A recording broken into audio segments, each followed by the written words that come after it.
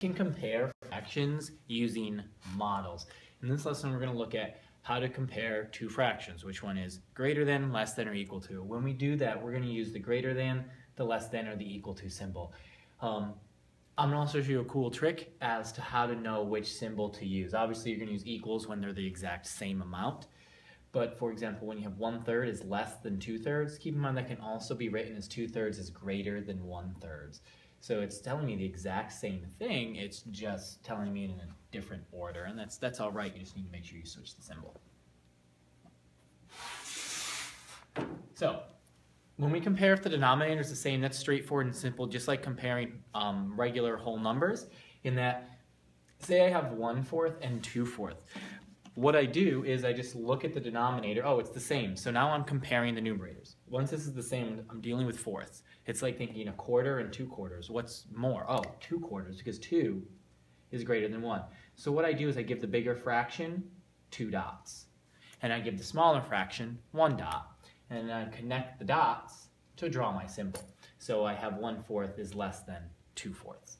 Over here you have 3/7 compared to 6/7. I see my denominator is the same, so I'm just comparing my numerators. I see that 6 is greater than 3, so this fraction gets 2 dots, and this one gets 1 dot. The bigger fraction gets 2 dots, the smaller fraction gets 1.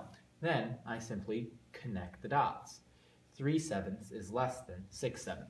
If you use this dot strategy, it'll make sure your symbol points the same way, points the correct way every time. What if the denominator is different? That's where it gets challenging. So if the denominator is different, one way to do that is to use models. So you can use models to compare. There are other ways to compare fractions without models, but I'm going to first show you that way. So say we have 2/6 and 3/4. We're going to compare them. If you have a model, make sure your whole is exactly the same. So pretty much the same whole here. I've split this up into close sixths and close fourths. And you can clearly see that the fourths covers more space. 3/4 has more space covered than just 2/6. So when I'm comparing them, it means that 2/6 is less, so it gets 1 dot, and 3/4 is more, so it'll get 2 dots. So when I come over here, I put 1 dot by the 2/6, 2 dots by the 3/4, and I connect them, so 2/6 is less than 3/4.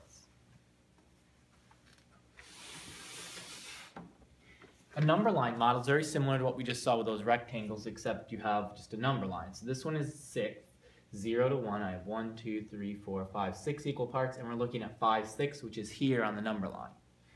Then you have down here eighths, 5/8. So I have 0 and 1, 1, 2, 3, 4, 5, 6, 7, 8 equal parts. So my denominator is eighths. Here is 5/8. Notice that my 1 and my 0 are lined up. So my number lines are lined up to accurately compare where each fraction falls. And I can see that 5/8 is closer to 0 and 5/6 is closer to 1.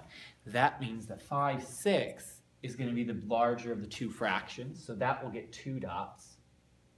And 5/8 will only get 1 dot. Now I can come down here to my comparison. 5/6 gets 2 dots. And 5/8 gets 1 dot. I connect my dots. 5/6 is greater than 5/8.